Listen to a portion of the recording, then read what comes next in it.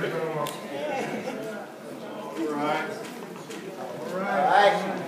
like that, don't we?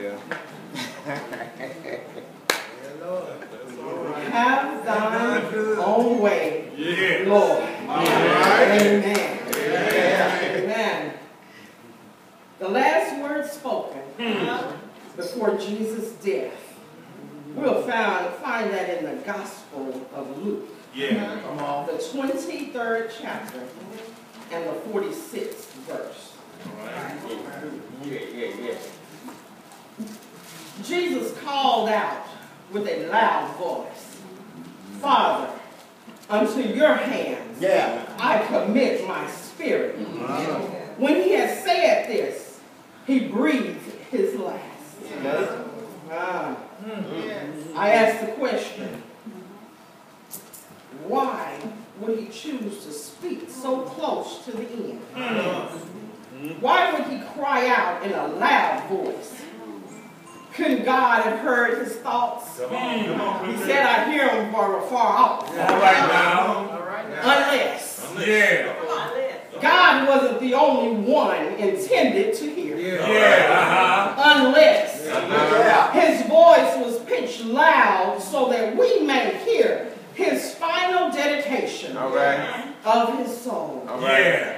Despite the pain, despite the mocking, the agony, and despite the aloneness he felt, a dedication was made to God the Father. And access was granted to us.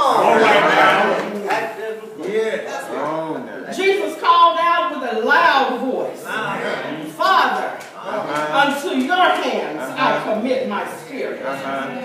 And when he had said this, he breathed his last. He refused to take another breath. He laid down his life.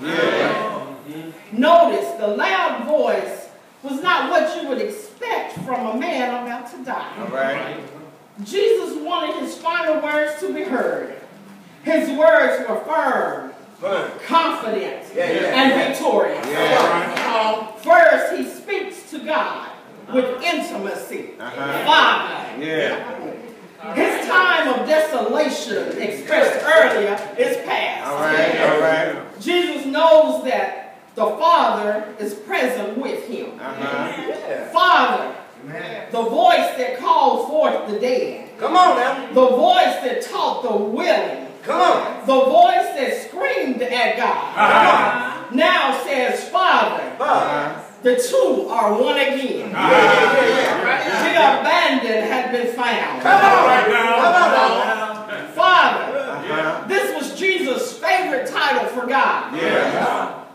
Speaks intimacy. Family relationship that had existed from all eternity.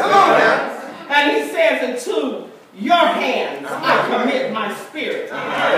For 15 hours, Jesus had been in the hands of wicked men. With their hands, they beat him. With their hands, they slapped him. With their hands, they abused him. With their hands, they crowned him.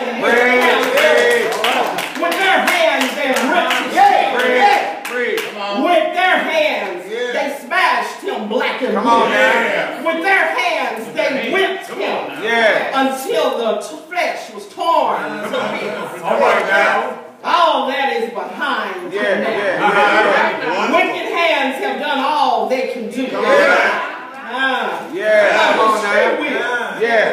Then Christ delivered himself into the hands of sinners. Now, his own free will delivers himself from the hand of man into the hands of the Father. Never again will Christ be in the hands of man. Never again at the mercy of the rich. Never again in his suffer shame. Never again. Never again. He committed his spirit to the Father. Not into the grave. Not into the void. Not into the darkness. And not into the hand.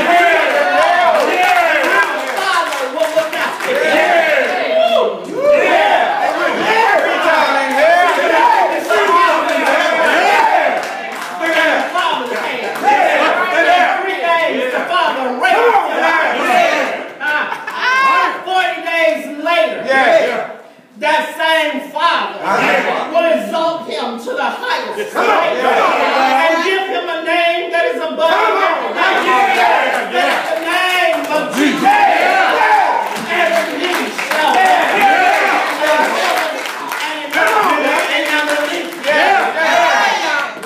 Hallelujah. Must confess that Jesus Christ is Lord to the glory of God. But that's not all, y'all. Come on, Jesus became the password for us to have access to the Father. He was the lamb slain for our sins. Blood shed for our sins.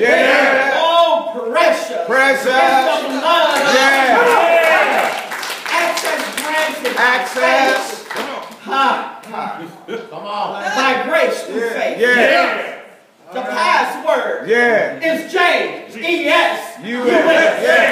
Access granted. Come on. J-E-S. Access granted to salvation. J-E-S. Access granted to deliverance. J-E-S. Access granted to joy. J-E-S. Access granted to peace. J-E-S. Access granted to healing.